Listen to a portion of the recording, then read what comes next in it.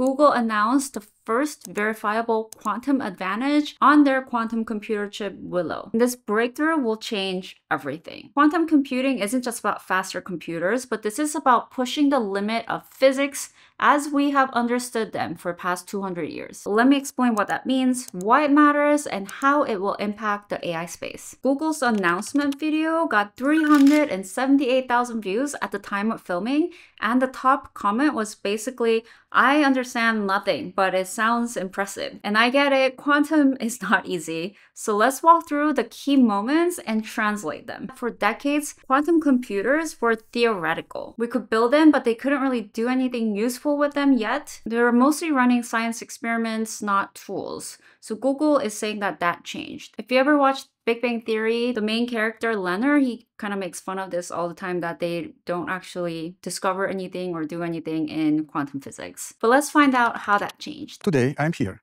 to announce a breakthrough demonstration on Google's quantum chip, Willow, that is leading the way towards near-term real-world applications for quantum computing. So quick context here, Willow isn't brand new. Google introduced it back in December 2024. It's a superconducting quantum processor with 105 qubits. Now, what is qubits? Well, regular computers use what's called bits. A bit is either 0 or 1, like a light switch, on or off. Your laptops and phones run on bits. Quantum computers use qubits. A qubit can be 0 or 1 or a superposition, which is basically 0 and 1 at the same time. Our Willow chip runs this algorithm 13,000 times faster than the best classical algorithm running on one of the world's fastest supercomputers. Our experiment is what we call verifiable, which means that its outcome can be repeated and verified, even nature itself. But this is the first time in history. Okay, so Vlad is saying that they ran a specific quantum algorithm on Willow, which was 13,000 times faster than one of the world's best supercomputers, meaning for this complex physics problem, a supercomputer would take years, and Willow did it in hours. That alone is pretty huge, but what's more important is that it is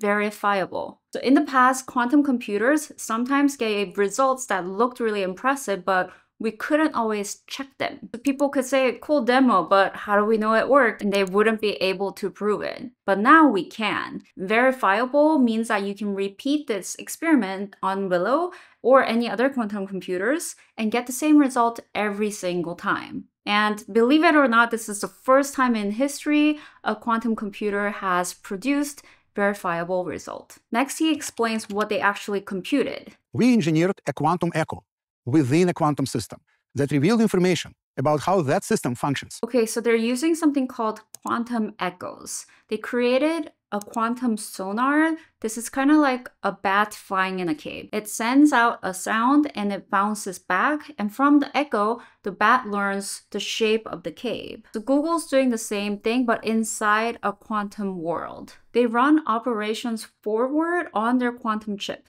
then disturb one qubit, then run everything backwards. The forward and backward signals interfere with each other and create an echo. That echo tells us how the information is spread inside the quantum system. The tiny differences reveal how sensitive the system is. And it's the behavior textbooks have predicted for decades, but now we can measure it at scale. Nature runs on quantum rules like molecules, chemical reactions, magnetic systems, and even theories about black holes all follow the quantum interaction patterns. If you can measure these echoes, you can understand how quantum systems behave. Now let's hear from Yu Chen, director of quantum processor, explain OTOC. When run on our Willow chip, the quantum echo algorithm gives us a final result known in the quantum world as an out-of-time autocorrelator, or OTOC.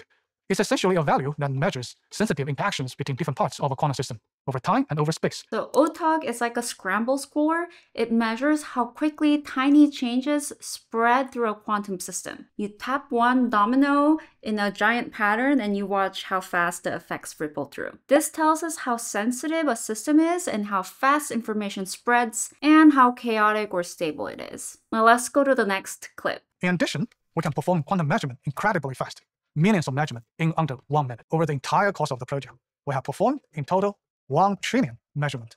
This is a significant portion of all the measurement that ever been done on all quantum computers, making our experiment one of the most complex experiments in the history of quantum computing. There are two huge ideas here. One, Willow is extremely precise. Quantum computers are very fragile. The tiniest noise, vibration, heat, or magnetic interference can ruin the calculation. Willow's hardware can run thousands of quantum operations with extremely low error. Two, they ran over 1 trillion measurements. That's trillion with a T. This single experiment produced more quantum measurements data than almost all of the previous quantum runs in history combined. That's a lot of data. Next, we're going to hear from Nicholas Rubin, Chief Quantum Chemist at Google. So NMR spectroscopy, or nuclear magnetic resonance spectroscopy, is a powerful technique that researchers use to learn about molecular shape or structure. The shape of molecules is critical in determining how they work, from biological molecules like proteins to the molecules that store energy in batteries.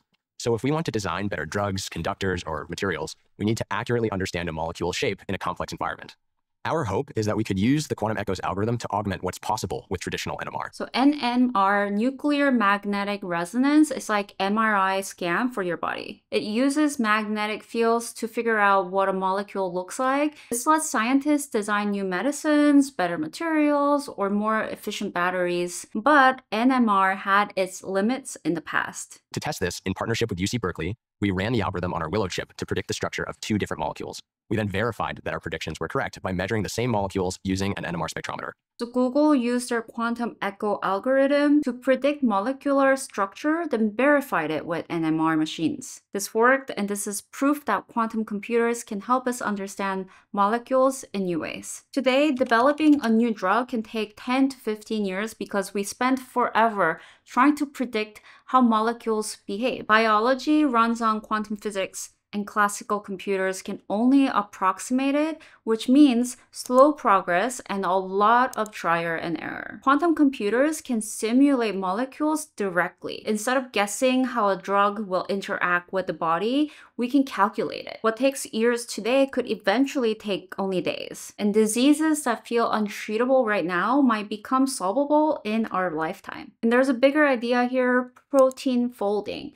The shape of a protein determines what it does. And when that shape goes wrong, we get diseases like Alzheimer's or Parkinson's. So AI has made progress in that area, but quantum AI could finish the puzzle. If we can model proteins and repair mechanisms at the quantum level, we're not just treating illnesses, but we're potentially slowing or even reversing aging. AI and quantum are feeding each other now, so we're already using AI to design better quantum hardware, and soon we'll use quantum computers to supercharge AI. AI is good at learning from mistakes and finding patterns, and quantum computers have massive computational power, but they don't really learn on their own. So when you combine the two together, AI gets the muscle it needs to solve real complex problems, and quantum computers get the ability to improve with each calculation. This might solve one of the biggest problems in AI, common sense. A kid will know what a kitchen looks like, how to run the water, what a cup looks like, what a coffee looks like versus a water. A computer doesn't. And there are too many obvious truths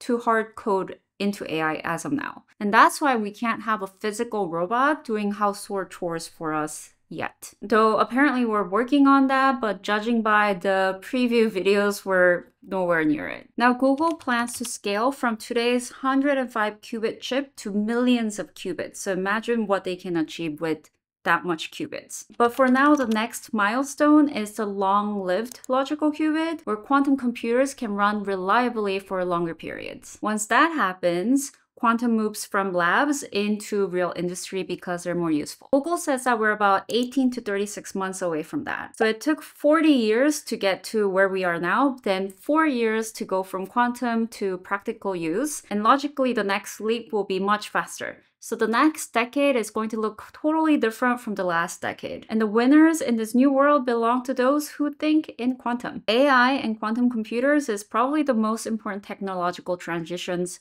of our lifetime. Now, YouTube algorithm thinks you should watch this video next, so I'll see you there.